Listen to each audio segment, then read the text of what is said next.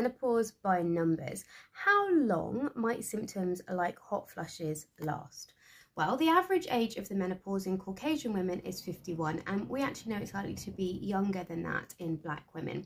But if we have time going across the bottom here, and up here is the severity of your symptoms, a big study called the SWAN study in America showed that about a quarter of women will not have very many hot flushes and other symptoms. They're going to be along there.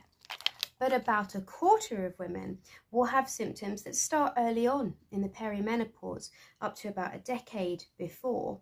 And then after that final period, those symptoms rapidly improve within a few years.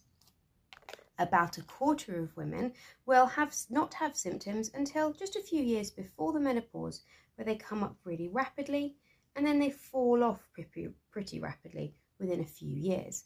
Now, I've run out of coloured pens, but the last group, the last quarter of women, tend to not have symptoms until just before the menopause, that last period, but their hot flushes continue on for many years afterwards. So women tend to fall into one of four groups in terms of how long their symptoms last for.